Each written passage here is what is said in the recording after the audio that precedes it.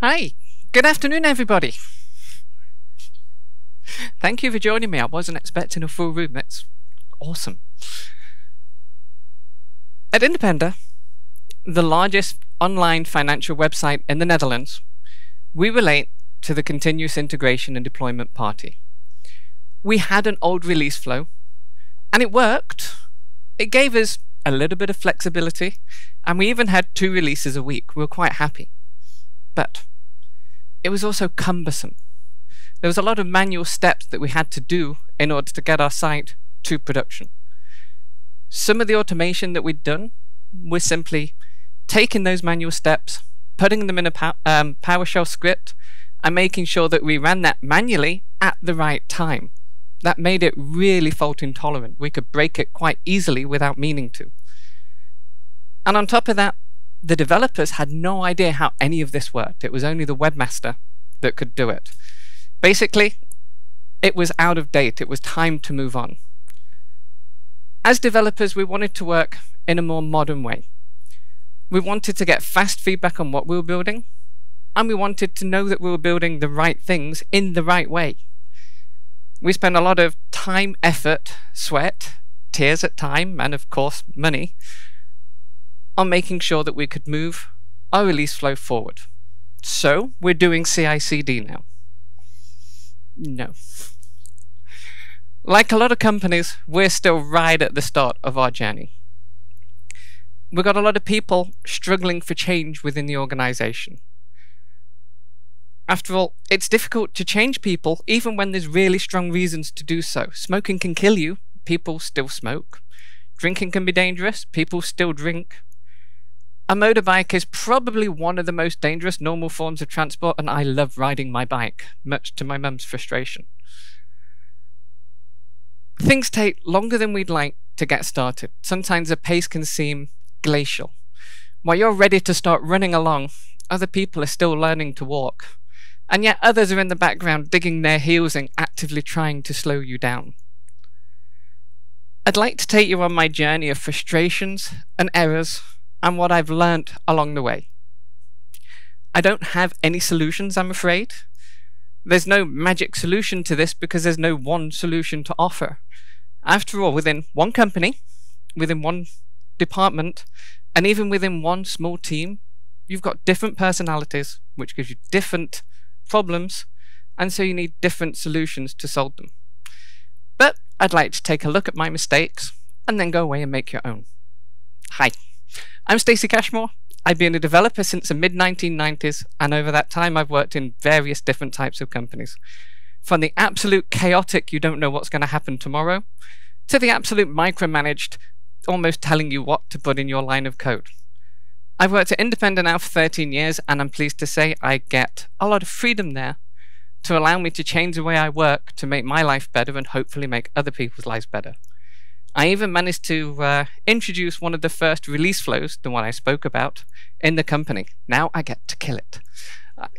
I get to replace it with something that's more agile, more fault tolerant, and allows us to deliver the value we want in a more fluid manner. But before talking about that, I do want to say something about tooling, because of course you need it. You can't do this without it. The changes that we made to our site included obvious things like moving to Git so we could have an easier branching strategy, making pull requests so we had a good idea what was being sent to production, and then gating those pull requests just to make sure that people actually looked at them and we knew what changes were going into the database, etc. And a lot more besides that. And with current technology, that's not that hard to do. It takes a lot of time and it can be complex, but it's perfectly doable. You can have a complete system set up, one that tracks your changes, builds everything, deploys it, even have feature toggles so you can practice faster to master, and you can get lots of insights and feedback on each step of the process. But none of that matters if people don't use it. When this happens, for whatever reason, the system's just used as little as possible.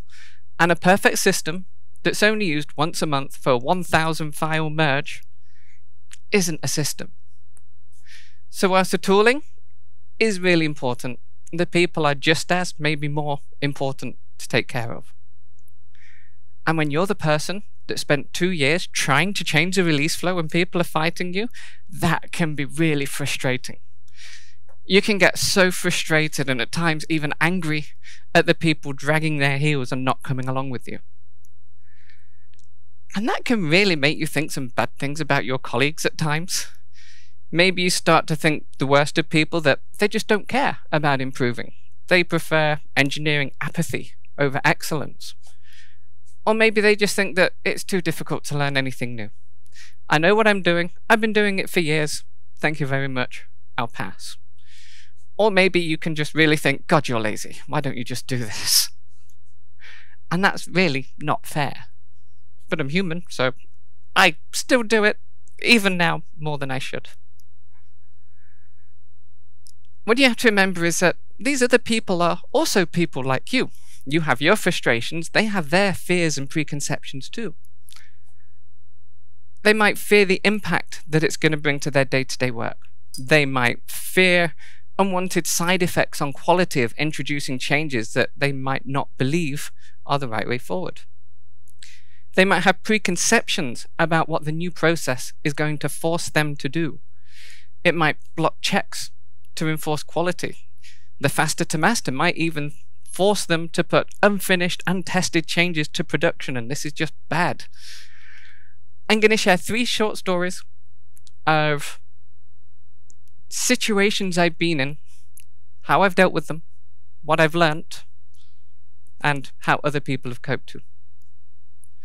My first story, learning from mistakes, otherwise known as crap, something went wrong. Or even better, how I just kept on making mistakes until I found something that worked. We had a problem on the mortgage section of our website. We were losing requests going to the back office. There were validations firing off, so these things were marked as suspicious and not coming through.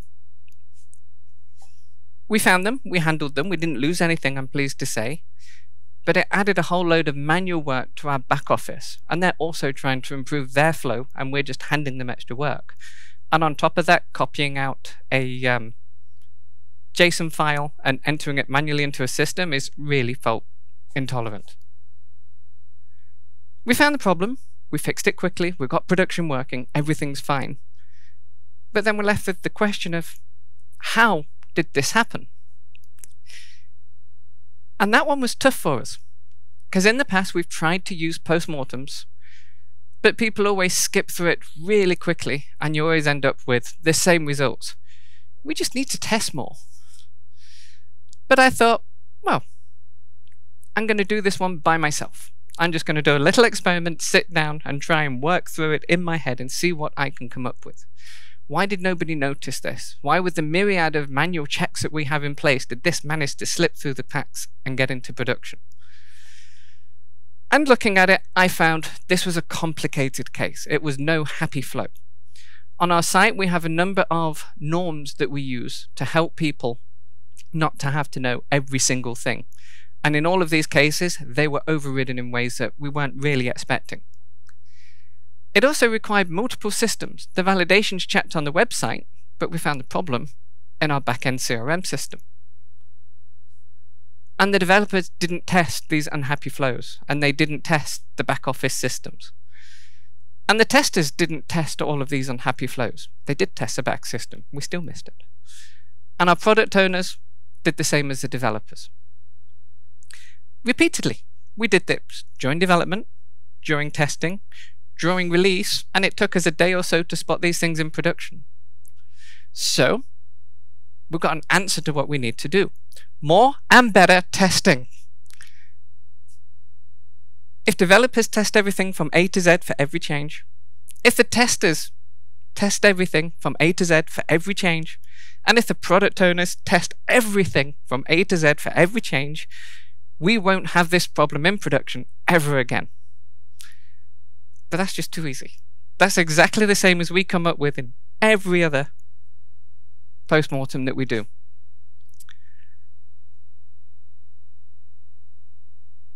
And it's not going to work because there's people involved, and people forget things. We miss steps.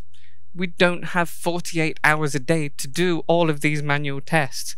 It's just not going to work. How, by itself as a question, isn't doing it for us. You can spend hours blame gaming with this. It's fantastic for blame games. You can go backwards and forwards. Well, you didn't test this. Well, you didn't test this. Yeah, but you didn't test that. Yeah, but you didn't test it first. It doesn't help, though. You just argue with your colleagues. So maybe I'm asking the wrong question. So how do we stop it happening again? Can we dig a little bit deeper and try and find something better to work with? Well, we need to reduce the manual testing. We don't have those 48 hours. We need to make the test cases more realistic.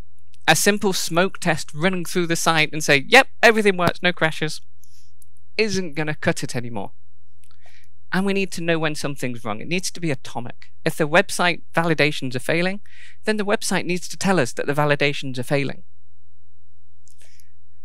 That gave me more concrete goals than the first run through of, we need to do more manual testing. So yeah, much better than just saying test and going and having a game of pool to celebrate. So we thought, we need unit testing. This bug was actually really easy to find with unit testing, which historically we've not done. We're changing that now. We need to get the feedback from the site working. And we need to add some end-to-end testing, more than we should do because we have those unit tests lacking. That'll give us an early warning for mistakes. Before it leaves the developer's machine, we can know that something's broken and fix it on time. And as a developer, I thought, well, we want to do more unit tests, so I'll start with a unit test. We'll pick those up. And then it was, but this is legacy code. And it's really not unit testable, again, for those same historic reasons. And so we needed a large amount of data for a unit test. You could only test entire API calls almost at once. So for every test, you need a whole complex request. It was unmanageable. So I did some refactoring. And we even did some rewriting because we really needed to open it up. And then we found a bug. And that was really cool because everybody clapped ourselves on the back and said, hey, this isn't just a waste of time that sounds good. We found a bug before the users found a bug. This is awesome. So we fixed it. We celebrated, we put it to production, and then oops. In fixing that bug, we introduced a bug. And that bug went through the whole process. And it went into production. And we had a hotfix. And you got that horrible sinking feeling where you're desperately trying to help the back office. And actually all we've done is given them yet more work on top of that. So, post-mortem, the post-mortem. What did I do wrong? Of all the issues that we had, the original one's still there. This bug got through the process and went to production. Only now we had good unit tests. They were correct. They passed. That wasn't a problem. But production still broke, so what caused it? Well, it turns out one of those bugs was handled elsewhere. The code that called the validations knew there was a bug in the validations, and it passed a kind of tweaked message just to make sure that that validation still passed. In fixing the validation, I broke the call now because it's sending a wrong request. And we failed to catch it. Even with all of the manual testing, because we're still at the start of getting our testing automated, this spent a week with our tester going through it. Everybody was happy. Nope, it still managed to make its way to production. So I thought, maybe the order that I'm picking these up in is wrong. We'd failed to realize what was going to be the biggest impact in quality with the changes that we were doing. Yes, in a greenfield site, we should have started with unit tests, but we're dealing with old legacy code that we know doesn't have coverage. So maybe, first of all, we should make sure that we know when something's going to go wrong. After that, let's have lots of automatic tests so that if we change something that isn't yet tested, we know we've not broken it in doing those tests, And then we can add the unit test. They still need to be there. We just need to make sure we don't break anything in the process. So we did that. We made sure that all of the flow could be tested successfully. And then we move forward. And now we have, for this particular point, it's always tested every time without fail and without thinking, did I catch that weird edge case? And again, all before it leaves the developer's machine. That side worked. We still have problems on production. There's still weird edge cases that we didn't think about, and there's still even weirder users that we have no idea what they think they're doing, but it's valid entry. In theory, it should work. But now, when we find them, we make the tests, end-to-end unit tests, and then we move on. 3 things kind of came at me from going through this process. The first is concentrate on the now. In that first pass, even though it was in the wrong order, if I'd have just concentrated on getting the refactoring done and getting the code suitable for unit tests, I wouldn't have introduced this problem. I wouldn't have put a bug in the middle of all of this refactoring without knowing how to test it. Which also led me on to keeping my pull requests clean. In doing the refactoring, we introduced lots of essentially new files in new folders. And in the middle of all of this, we changed 2 lines of code to fix a bug. No one was ever going to spot it. If I'd have done the refactoring and then gone back and changed these 2 lines of code, who knows, maybe someone would have gone, are you sure that's not relied on somewhere else before you start changing it? And we could have looked further. And finally, focus on the immediate bottlenecks. In the DevOps Handbook and the Phoenix Project, they talk about handling things in the right order. Focus on the immediate value and the immediate risk. Don't start fixing false bottlenecks before you've handled the real ones. The second time round, the real bottleneck was it wasn't visible on the site. Having coped with that one, then you can reevaluate and pick up the next most important bottleneck. My second story revolves around one of my colleagues and just showing how easy it is to fall back into old patterns even when you're trying to do something new and differently. In mid-2018, there was a decision taken at the department level that we were going to experiment with faster to master. Until that time, we'd had way too long living branches. Merges were a nightmare. Things went wrong when you're ready to go to production, and we wanted to change that. That caused a lot of fear within the department. You can't go back to the master in anything less than a few weeks. It's dangerous. And that group of people included me initially. I didn't see how it was possible to ensure that this was still safe. But I kind of missed the point. Moving to faster to master, that's not going to solve any of our problems. It's the changes that you have to do to make this work. That's what's going to help you and what's going to move you forward. And that click was a mindset change for me. Instead of being afraid, I suddenly got really excited. It's such a challenge to try and change from one extreme to another and do this safely. It was awesome. Within my team, there were different views. There were a few people who were in the middle. Well, yeah, we can try this. I'm not sure it's going to work, but we can try it. And there was one guy that was absolutely, no, this isn't going to work. I'm not doing this. This is dangerous. For him, long-lived branches meant quality. Short-lived branches meant losing all of that quality. And that made for some really interesting retrospectives. We went backwards and forwards, sprint after sprint. And eventually, I don't know why, we actually started to have good discussions about it. About why he was so certain it was a bad thing. Why he was so insistent that no other company in the world would dream of doing faster to master. Why it was reckless to the point of irresponsibility or even negligence for what we're putting through to production. And then he started to state his points. It's not possible to test anything, no matter how small, in our current setup, if it's not on a long living branch. For him, we had to wait before starting. Turns out he wasn't against it in principle, he was against it with our code base.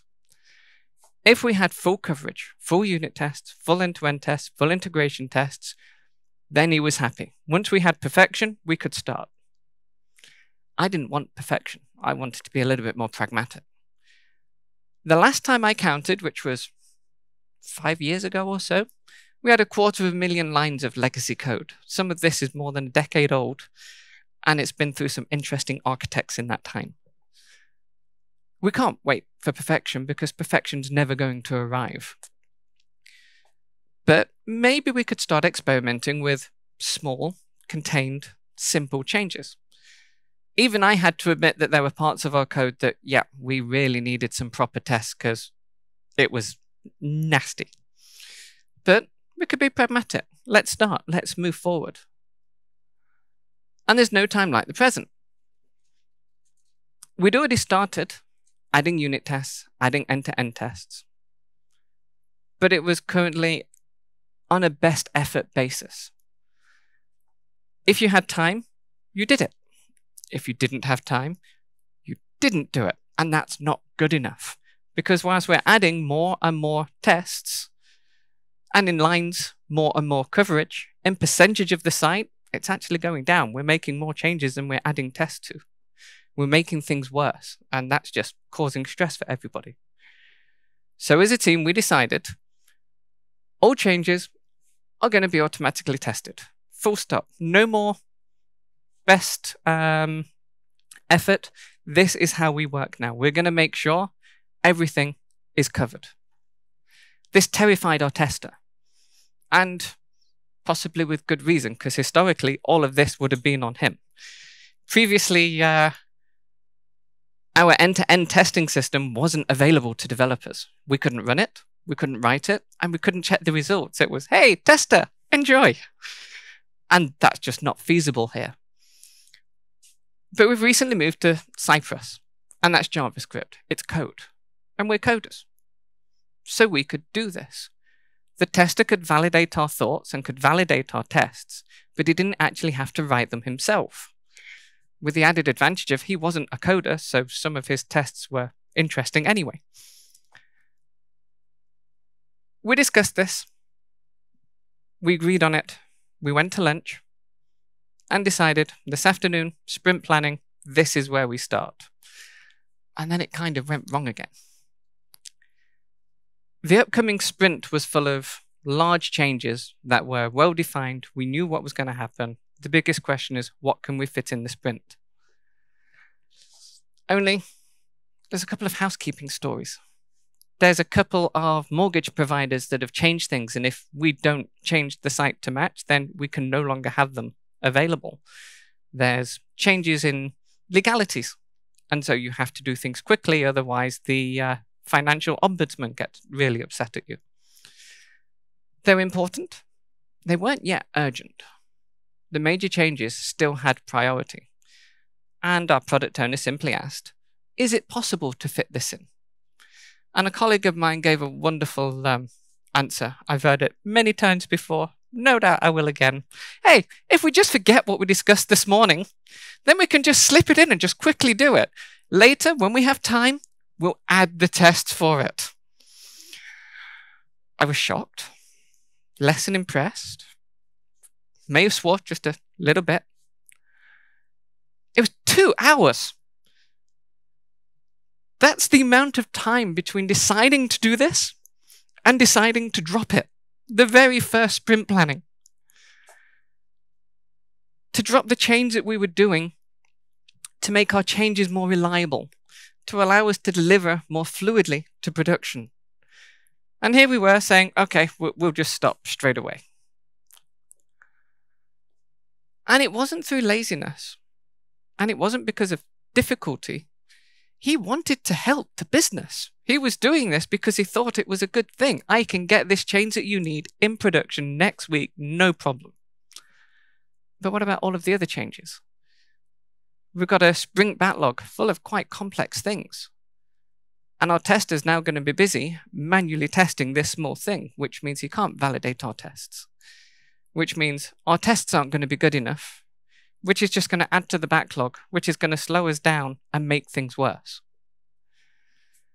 Now, eventually, this wouldn't have been good. And that's safe. That's just 2 hours after deciding to do this. It's still fresh in our heads why we're doing this.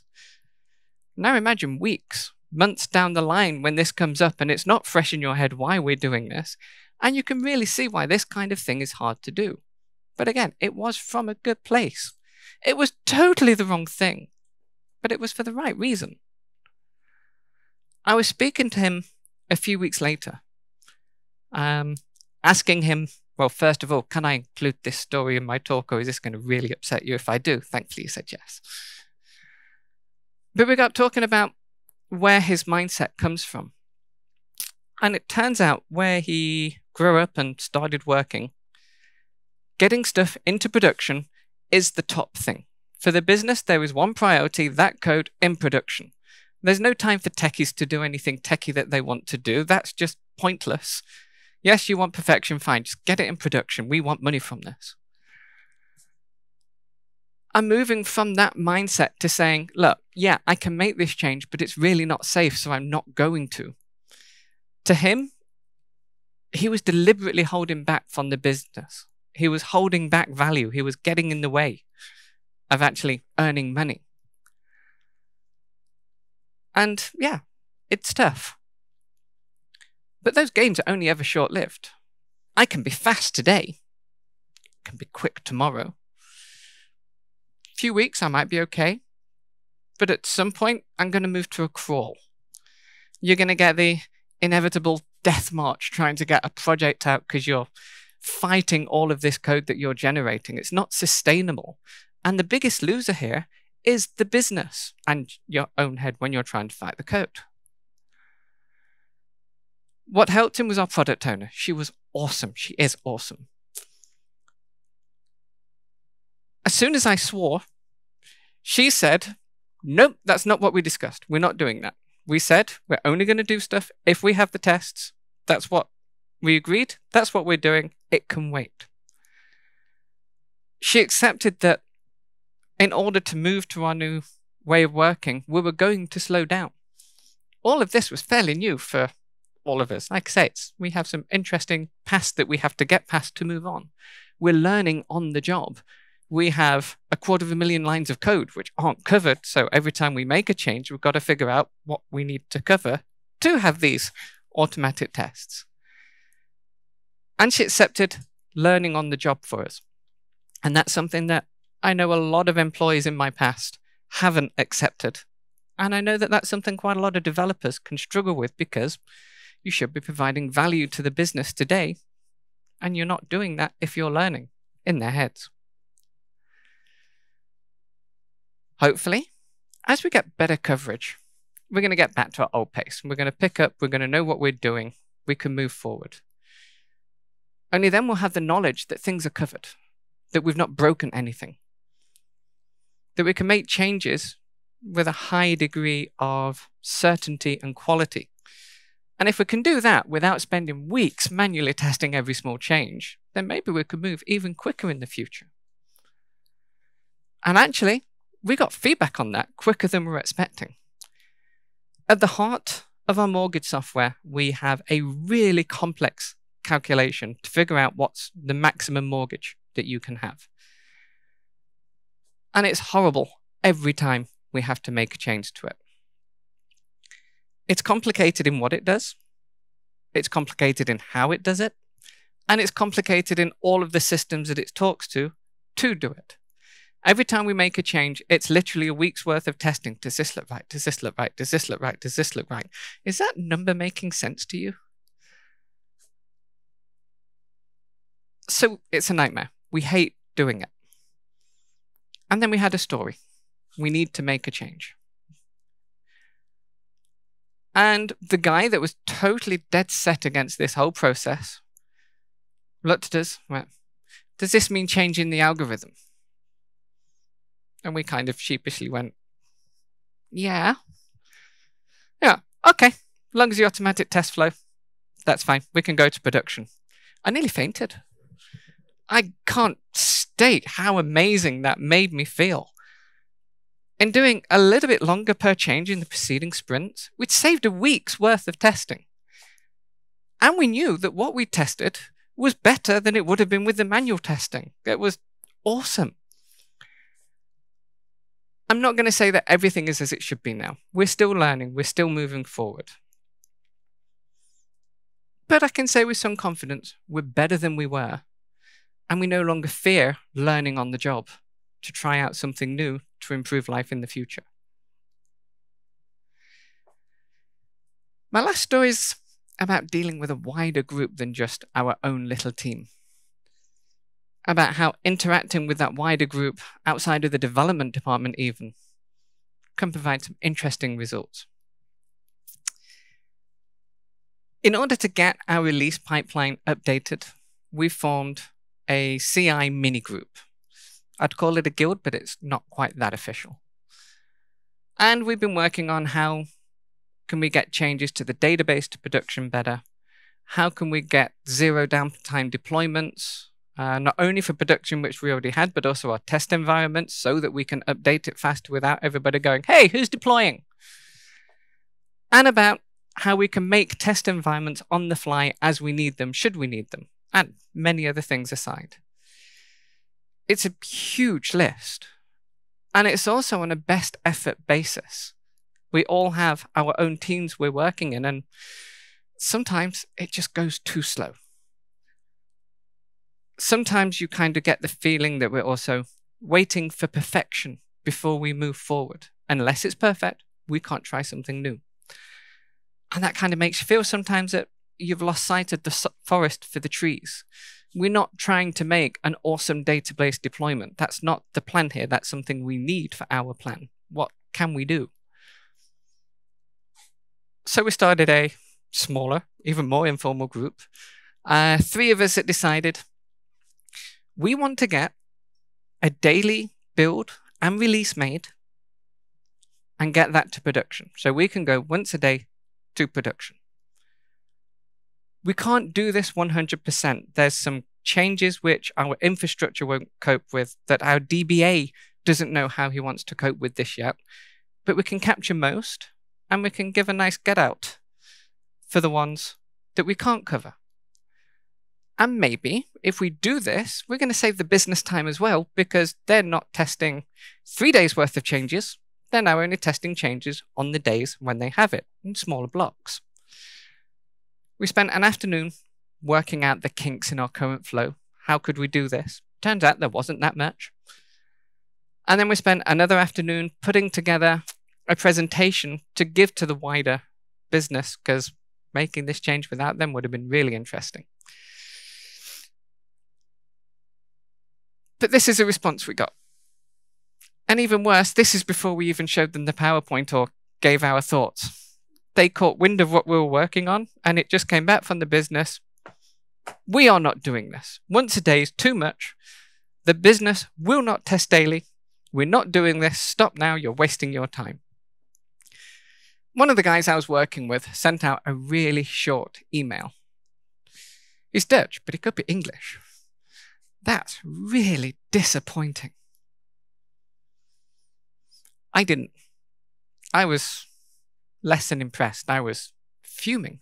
The effort we'd put in, and before we could even do anything, it's been stopped for no reason. And I started to write my thoughts out and send an email to the people that were working on the CI group. And as soon as you start doing this, you figure out fairly quickly this is not a productive email. This is venting. This is getting rid of your frustration. So I double-checked who I was sending it to. And I put rant tags top and bottom. And I even tried to put reasonable aims and goals underneath, thinking that that could maybe mitigate it a bit. My manager did not agree with that sentiment. But it worked. Other people in the group opened this, and they were reading the email going, yep, yep, yep, yep, yep. I spent an afternoon having lots of conversations, lots of coffee, working things through, because sitting and complaining feels great. After all, we're human. It works. What it doesn't do is move you forward. But you can try and work the frustration out of your system. And then with that stress gone, you can take a step back and you think, how do we move forward from here? How do we not just let this be the end? We had conversations with the business. We tried to find out what their bottlenecks were. Why are they so against this? And it turns out the business wasn't actually against daily releases per se. They had two issues. There was too much testing of the same thing. In order to move code to production, you had to test on project, test on test, test on UAT, make sure it works in production. And doing that on a daily basis, they weren't interested in. And the other one was, if we have a release and not everybody has approved their changes, we don't go to production. And with part-time workers, people were worried that they were going to hold the entire company up just for them. It's cool. How can we work with this? This is really useful information. We now have an idea what the problems are. We've got something tangible that we can get our teeth into and move forward. And at this point, the disappointment is gone. I'm full in excitement mode again. I've got something I can work with. I can move forward. How can we change the current process? How can we reduce the burden on the product owners in their daily life? And how can we get rid of them from the release flow altogether? So I did some thought experiments. Find bottlenecks, see if we can remove them. And the first one was a nice simple one. How about we just share the knowledge? If you know you're not going to be available the next day to test a release, just speak to one of your colleagues and say, hey, look, I've got this thing. Here's what you need to test. Can you approve it for me, please? If you do this, you know that you're always going to be able to go to production. We've cleared the issue of not being able to move a release to production for one person. Only as developers, we already do this. We've been doing this for a while and it doesn't work. And it doesn't work because we're people and we forget. We don't do things. It's really not as easy as it sounds. And on top of that, the product owners and the business have complained about the time they spend doing this. And my first thought experiment is, hey, you've got no time, but can you just do this as well, please? No, it wasn't going to work. So, second thought experiment, the release is still a bottleneck. Well, how about we just don't complete the pull request? As a team, you know if the people are available. So you know, is it safe to click this button? And as you know, all problems are solved by not merging back to master. When that person comes back, they're going to have to go back to their old work. The entire team is going to have to context switch to that old work, and you're going to have to do another merge to master and hope to God somebody's not broken your changes while you've been gone. Fairly quickly, no, obviously that's also not going to work. My third thought experiment, I got lucky. I decided that the only way we could do this is to actually remove the work completely. Stop trying to focus on the symptoms and start trying to focus on the actual causes of the problems. Anytime we touch a symptom, we introduce a side effect. It's not good. It never works as we want it to. How can we change our process to get rid of this? And you know what? I can't do this for an entire department because we need to do some A/B testing here to make sure what works. Getting 35 people suddenly onto something new, it's too much effort. I can do it with one team. So I decided to do it with my team.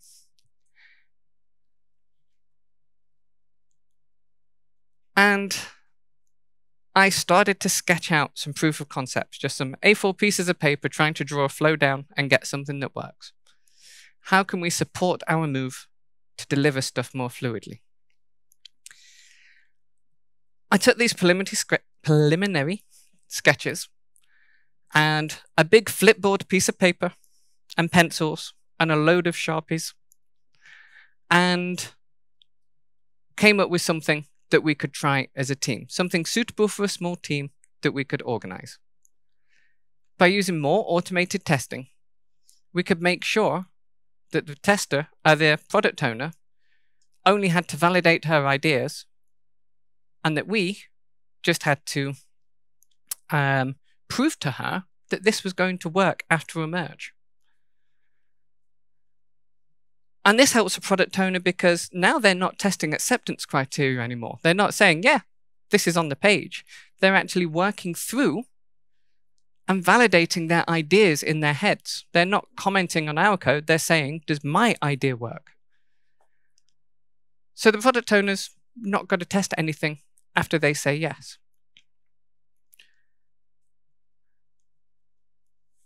And that provides a lot more value to the company than just simply saying, hey, yeah, the developer put that button on the screen. And now we know that all these thoughts are correct, and we know that the code is automatically tested.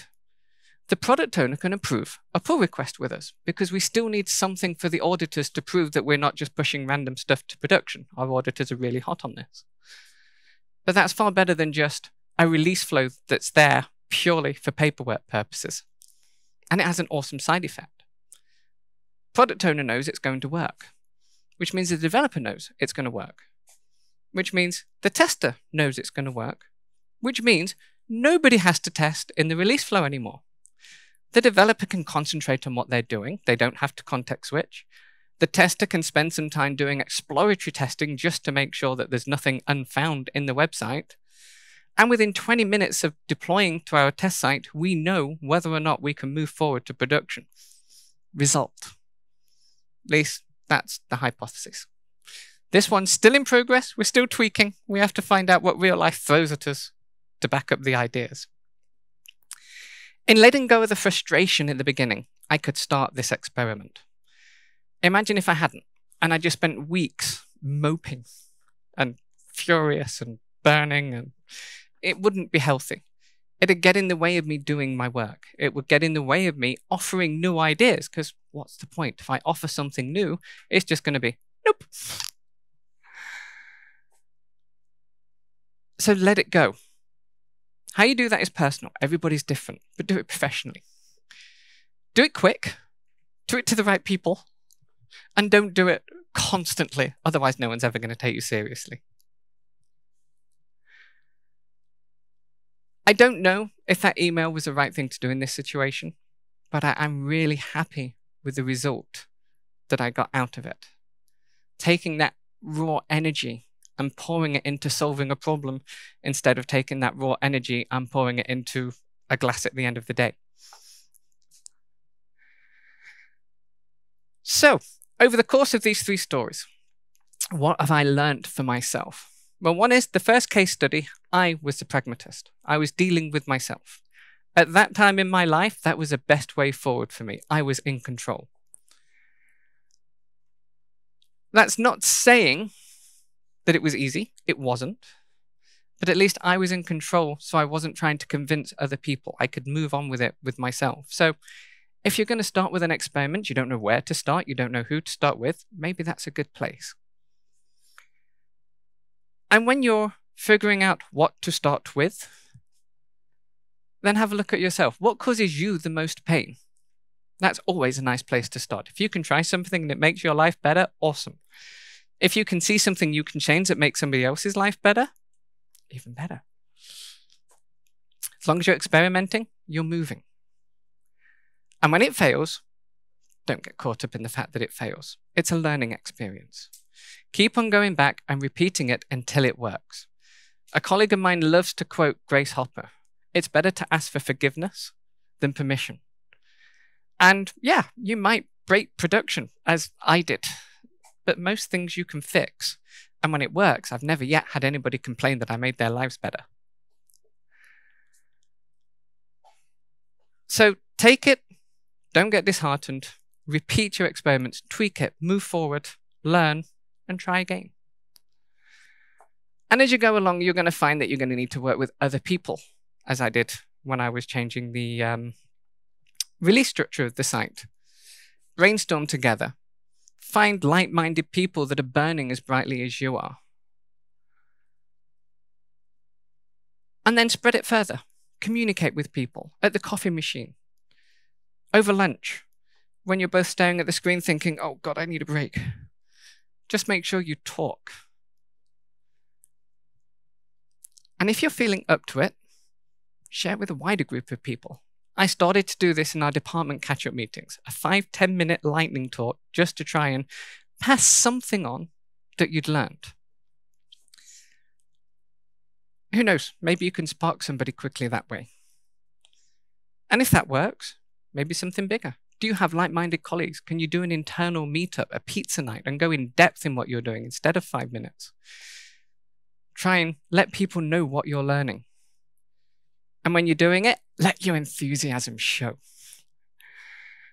Allow others to see that you've got this thing which you are so psyched about. It puts a knot in your stomach. You want to move forward with this.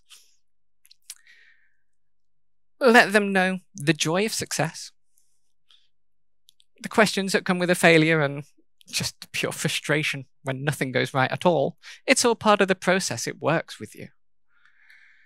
And remember, not everyone's going to be the same. You're going to get resistance. That guy in my team was trying to help me.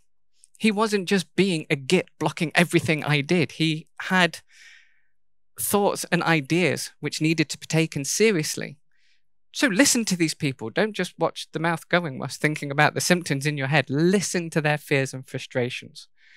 They may see roadblocks you don't. Some of them are going to be right. Some of them are going to be wrong. But I can say I learned more from him blocking me at every step of the way than I did at my colleagues that went with me. And remember, not everybody has the same passion as you, and that's fine too. Some people just want to go home at the end of the day. Don't let it discourage you. Don't let it frustrate you. That's much easier said than done. Just move forward. That's me. Thank you for taking the time to go through this. I hope you can look at some of my mistakes. I hope you can go make your own mistakes. I hope you can share those and let others start making their mistakes too. If you've got any questions or comments, I'm here and outside. Or you can contact me on Twitter at Stacy_Cash. I've been Stacy Cashmore. Thank you for your time, and I hope you enjoy the rest of the conference.